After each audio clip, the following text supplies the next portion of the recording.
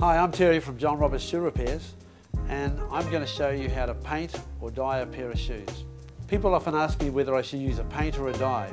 Well, depending on what colour you're going to go to, for instance, if you're going from a brown to a darker colour, I would use a dye. They're absorbed into the leather and they leave it with a good leather finish.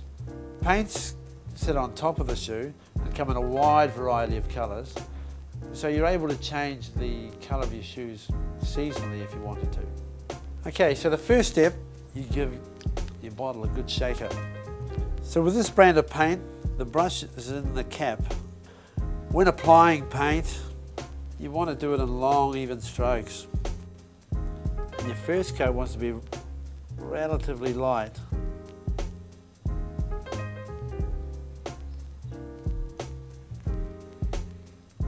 So as you can see, we've applied one coat, and in some areas you can still see the old colour showing through.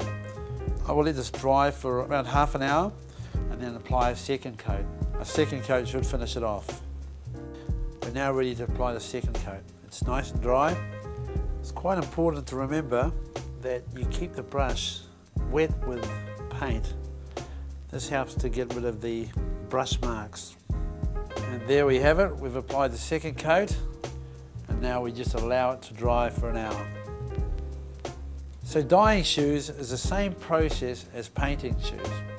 We apply 2 coats, we allow half an hour between coats and a half an hour to dry.